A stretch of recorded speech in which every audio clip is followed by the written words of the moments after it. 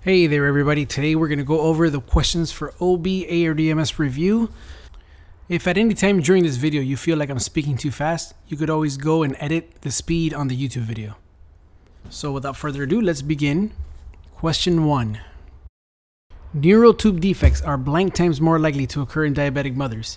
A. 7 times, B. 8 times, C. 9 times, D. 10 times. The answer is D, 10 times. 2.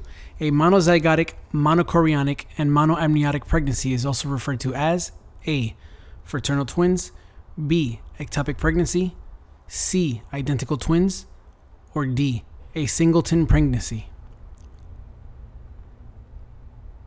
The answer is D. Singleton pregnancy. 3. The tip of the iceberg sign usually refers to which mass? A. Ovarian cancer, B. Cystadenoma, C. Dermoid cyst, D. Cystadenocarcinoma. The answer is C. Dermoid cyst. Number 4. The lecithin sphingomyelin ratio is used to determine A. Trisomy 21 or Down syndrome, B. Amnionitis, C. Fetal lung maturity, or D. Fetal cardiac malformations. The answer is C. Fetal lung maturity.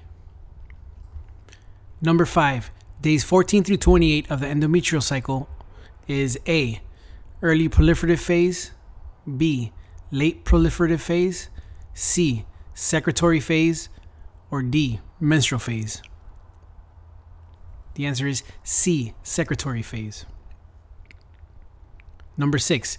At what gestational age can you begin to start measuring the BPD, or the biparietal diameter?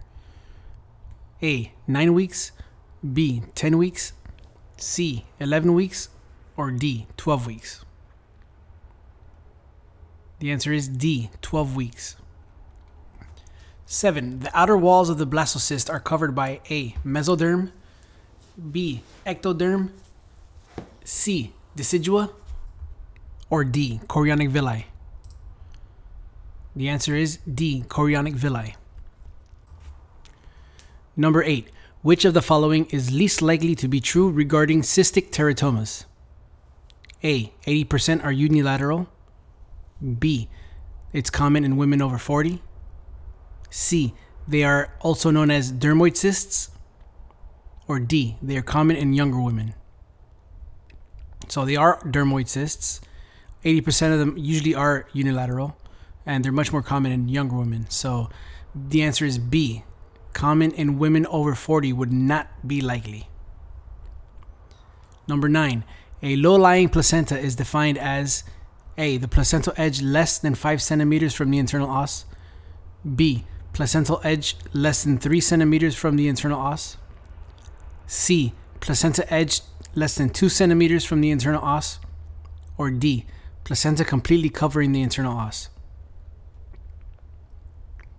The answer is C. Placental edge less than 2 centimeters from the internal os. Placenta completely covering the internal os would be placenta previa. Number 10. Which of the following is true regarding cystic hygroma? A. It is a lymphatic malformation. B. It can be associated with hydrops. C. Commonly seen in the neck. D. All of the above. The answer is D. All of the above. 11. In the first and second trimester, the fetal lung is A. Hyperechoic to the liver, B. Hypoechoic to the liver, C. Isoechoic to the liver, or D. Anechoic. The answer is C. Isoechoic to the liver. So the liver and lung in the first and second trimester should roughly have the same echogenicity. Number 12. Which is not a shunt present in the fetus? A. Foramen ovale, B. Ductus venosus, C. Ductus arteriosus, or D. Ligamentum venosum. The answer is D. Ligamentum venosum. That is a structure that is seen postnatally, and it is a remnant of the ductus venosus. 13. What abnormality is demonstrated by this image? A. Dolichocephaly, B. Cleft lip, C. Cleft palate, or D. Macroglossia? The answer is D. Macroglossia. Macroglossia means enlarged tongue. 14. Focal intrauterine fluid present in up to 20% of ectopic pregnancies is A. Double decidual reaction, B. Pseudogestational sac, C. Yolk sac, or D. Embryonic sac? The answer is B. Pseudogestational sac. Number 15. The placenta is responsible for all of the following except A. Gas exchange, B. Nutrient exchange, C. Hormone production, or D. Hematopoiesis? The answer is D. Hematopoiesis. The placenta is responsible for gas exchange, nutrient exchange, and hormone production. Fetal hematopoiesis, or the production of blood cellular components, begins in the yolk sac and continues in the liver during fetal development. 16. The umbilical cord is made up of A. 2 arteries and 1 vein, B. 2 veins and 1 artery, C. 3 arteries and 2 veins, D. 3 veins, 1 artery? The answer is A. 2 arteries and 1 vein. 17. The liquid substance within the umbilical cord is A. Umbilical fluid, B. Wharton's jelly, C. Wally's jelly, or D. None of the above? The answer is B. Wharton's jelly. Which of the following is not associated with placental abruption? A. Maternal shock, B. Fetal distress, C. Bloody amniotic fluid, or D. Painless bright red blood? The answer is D. Painless bright red blood. That is present usually during placenta previa. 19. Midline abdominal wall defect where abdominal contents herniate into the base of the umbilical cord is A. Gastroschisis, B. Pentalogy of Cantrell, C. Omphalocele, or D. Ectopia cordis?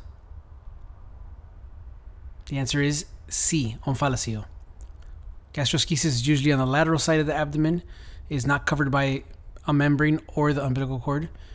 Pentalogy of Cantrell is also called thoracoabdominal syndrome and causes defects involving the diaphragm, abdominal wall, pericardium, heart, and lower sternum.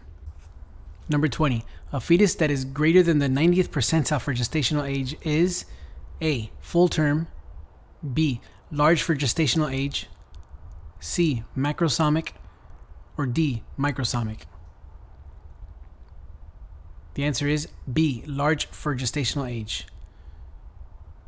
Macrosomia is defined as a fetus greater than 4,000 grams, regardless of gestational age. 21. The most common congenital facial anomaly is A.